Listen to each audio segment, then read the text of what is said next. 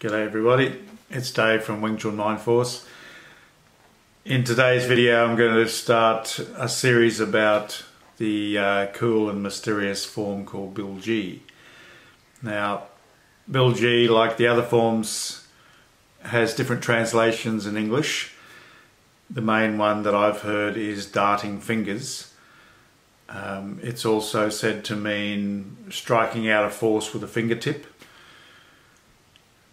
And today I'm going to start off the series reading from Master Chu Shong Tin's book, The Book of Wing Chun, Volume 1. And this is from page 222. It's the introduction, and sorry, it's 220. It's the introduction to Bil Jee, part 4. And in this translation, Bil Jee is translated as darting fingers. So just for the sake of most of us who are used to the term Bil Jee, as I'm reading it, I won't keep saying darting fingers, I'll just translate it into Bil Jee. And as always, I encourage you to buy this book and the other book, Volume 2, and also Sigung Chu Shong Tin's fantastic DVD, which is now complete with English subtitles, which is just an absolute treasure, full of so much wisdom and information. And especially if you're somewhere down the track in your Wing Chun journey, you'll find if you don't have these, you really must get them, because as you read them day by day, you'll come across gems that'll really change the way you train and give you those ideas that build up into a very powerful fighting form, which is what Wing Chun is. So to start off with, Sigung writes that Bil Jee is the third form set in the Wing Chun martial art. Traditionally, Bil Jee has been regarded as prohibited to outsiders. Grandmaster Yip Man also mentioned that it would not be taught to others not of his lineage. This might be due to some old-fashioned thinking that heritage is proprietary, meaning it's a sort of a guarded secret that should only be given out at the right price, virtually. Or it's due to the fact that those who have not built a solid foundation in Wing Chun are not ready to receive darting fingers Bil Jee training. I, Sigung Chu, believe the latter explanation to be more reasonable. That he thought that this should not be given out to people who are not ready for it. So here am I giving it out, but I'm encouraged by the fact that Sigung believed in not holding back and giving things out. The thing I would say to you is, if you're new at Wing Chun, certainly listen to what I have to say, listen to what things Sigung Chu Shong Tin says. Watch the demonstrations, but don't bother too much about Bil Jee until you've really not mastered, but got very good at Siu Nim Dao and understood the principles that we teach, and then until you get good at Chum Kyu. And what I mean by good is you should be able to be tested to quite a difficult level with a lot of force by somebody who knows what they're doing, or even just a sensitive friend. You should be able to pretty much effortlessly move against, as you're doing the actions in the Siu Nim Dao form and the Chum Kyu form, you should be able to move your arms up and down and out. You should be able to take force in and dissipate it. You should be able to, when you move against somebody, it shouldn't affect your body. When you perform your Chum Kyu, you should be able to take that invincible body and the unified body and arms and pivot effortlessly. And it should be able to step forwards and backwards without being stopped, and so the other person can really feel like the whole of your body weight's moving. And be able to connect your spine, Tai Gong, from the bottom of your spine, the coccyx bone, just the idea of nipping the anus filling the spine up, what's called sing, you know, just relax it all the way up, feel it connected to the top, and moving it as one thing with soft, effortless legs, floating torso, all those things I've been talking about in the other videos. So, be patient.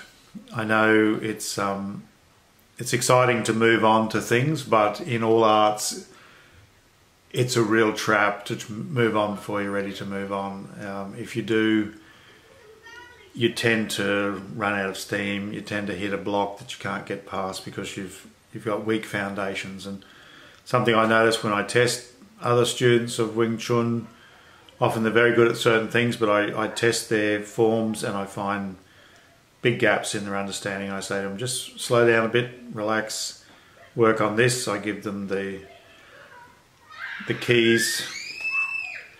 Sorry, in this soundproof studio you can hear the neighbours' kids squealing out there. But you know, I try to stop people losing heart, but I also try to stop them going too far ahead and getting sick of it, really. Just, well, I know, Bil Jee, how come, you know, you're saying I'm not really ready for it? So just take your time. And I can't really give you a time for this sort of stuff. Some people get it quicker than others. Some people, it took me quite a long time to do Chum Q. I really wanted to get that foundation of Sunim Dao very, very solid. All right, so continuing from Sigung's book, he says, in fact, the conception of Bil Jee is completely different to that of Sunim Dao and Chum Q.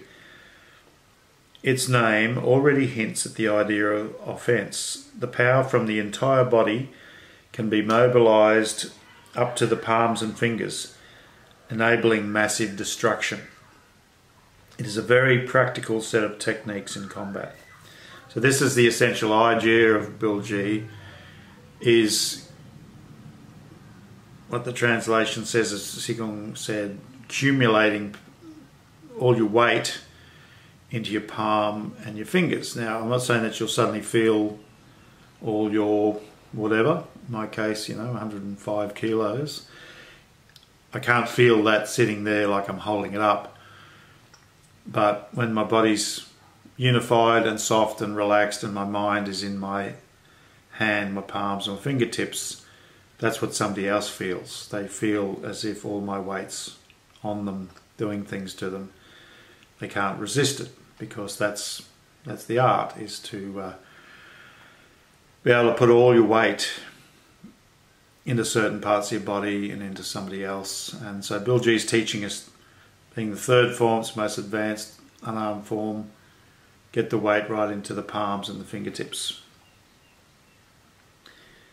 Now he says, under the influence of the tradition that it's prohibited to outsiders, this is probably stronger in the Hong Kong community, people know more about Wing Chun, and the fantasy of Wing Chun's high offense techniques, and I think stories must circulate about, you know, shooting lighting out your fingers or something. I don't know what people think, sort of those kung fu ideas.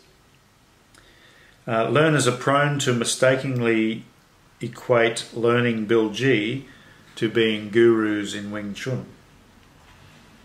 And I know when I started out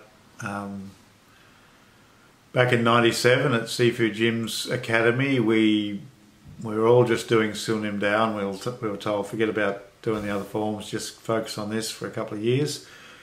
And the idea, we knew of Bil Jee, but it was like almost said in whispered tones, wow, imagine one day doing Bil Jee. And I'm glad we had that attitude, because, as I said before, it's important to be patient.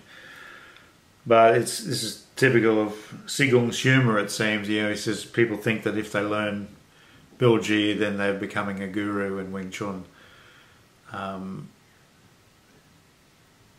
You know, they might become a guru, but it's better to stay humble and seek out the real gurus, people that are very, very advanced, and find out whether you're a guru or not.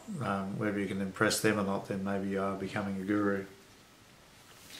He said people yearn for accelerated access to its training or start on their own by imitation and just really diminishing into mere copycats. So that's the trap.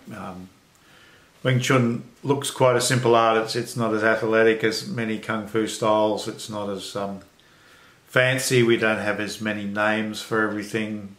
All sorts of fancy sounding names for what we do. So people think, oh, I can do that. I can just copy that. You know, I can do that.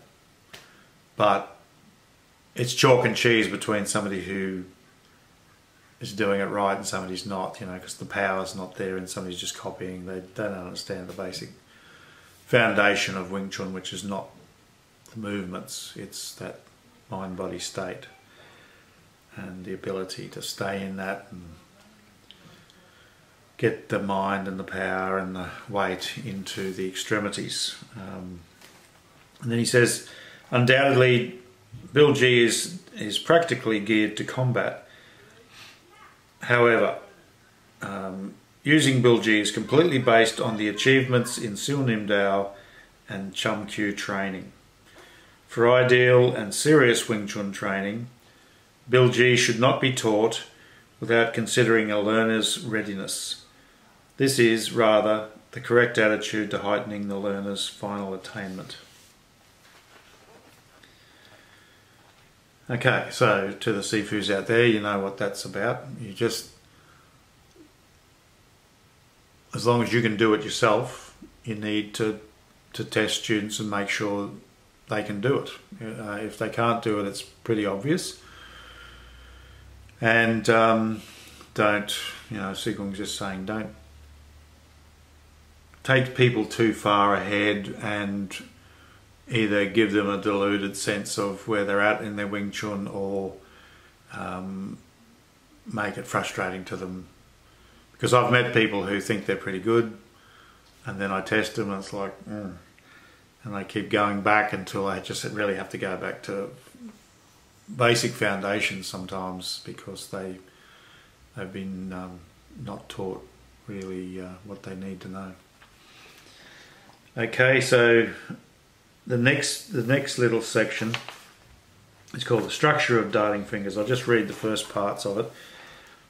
He says, Bil Jee, darting fingers, rides on the structure consolidated in Siu Nim Dao, the forward and backward stepping skills and the rotational power acquired in Chum Kiu, and the resultant power is converged into the arms by idea, affecting speedy attacks that already have embedded in them the propelling momentum of the body weight. The faster the body weight moves forward or backward and rotates, the more destructive a hand form will result once power has been accumulated onto the attacking point. And then he goes on to talk about how the form should always be done speedily. And I'll leave it at that, but when he says it should be done speedily, everyone sort of knows that Bil Jee is supposed to be done fast. Now this is just David Lovegrave's opinion, but I practice Bil Jee at a moderate speed. When I often practice it quite slowly, the same way as I do Siu Nim Dao and Chum Kiu. Not because I'm being disobedient, I'm just waiting for the real speed to happen, and I've experienced it many times where, especially if I do the form a number of times, then it just starts becoming very fast, but effortlessly. It's not forced fast. I'm not trying to be fast, and I think that's the key. Don't try to be fast. You want to lose yourself in the form the same as you lose yourself in the other ones. Get out of the normal brain.